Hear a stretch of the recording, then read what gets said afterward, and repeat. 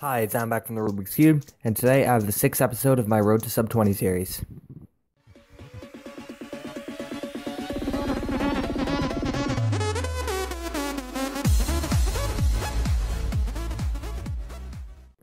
So, once again, I have a competition coming up, this time in Doylestown, Pennsylvania.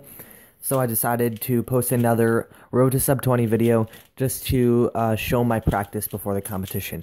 So, I do have a couple of things to say, starting off with my upload schedule. So you've probably noticed that my uploading frequency has dropped pretty drastically last week. And that reason is because I got off of spring break and went back to school, so I've been pretty busy. And so I hope you enjoyed that constant flow of videos when I had a spring break. But now I'm going to go back to 1 to 2 a week. And there are some pretty exciting stuff coming up. I'm getting near the end of my list, so I can start getting into those new series I promised back at 500 subscribers. Along with that, I've come up with a new series idea, and I will be including that as well, so you'll get to see that within a few weeks. Along with that, of course, will be the inclusion of a ton of new sticker mods. I'm in the process of editing a video right now, so it should be out in the beginning of next week. And not just on 3x3s this time. This time I made a few Pyraminx mods, so look forward to that. Anyway, let's discuss these averages. So on 3x3, I've been trying to do slower F2L in order to increase the look ahead, and that's been working out very well. My averages are down to low 23s, which is a great improvement over the past few months.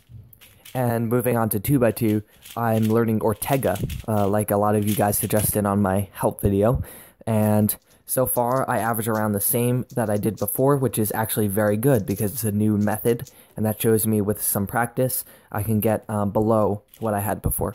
So I'm very happy with that, and around the same area with averages on 2x2, with around 7.3, 7.5 averages, while on 3x3, around 23.5, 24 averages. So this average was actually very good for me. It was a 22.06. I was hoping for a 21 average, but that's perfectly fine. I'm very happy with 22 as well. And you may look at it and see some jump cuts around some specific areas. That's because I actually had 2 fail solves.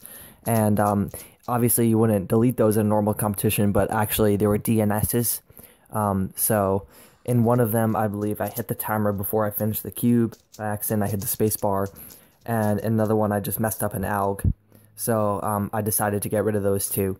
And the average was actually good. So I was very happy with that. My average on 2x2 was also below my normal average at 7.2. And that was my first try at a 2x2 average. While on the 3x3, I had multiple attempts. So I was very happy with that. And that's just showing that I'm dropping my average even more. Like I expressed before, with more practice, I should lower my average, and I guess I'm starting to see that already. Anyway, that's about it for this one. If you have any comments, questions, or suggestions for me to improve my videos, leave them down below, and that would be much appreciated. Like and share this video in order to be awesome, and don't forget to subscribe. Thanks for watching.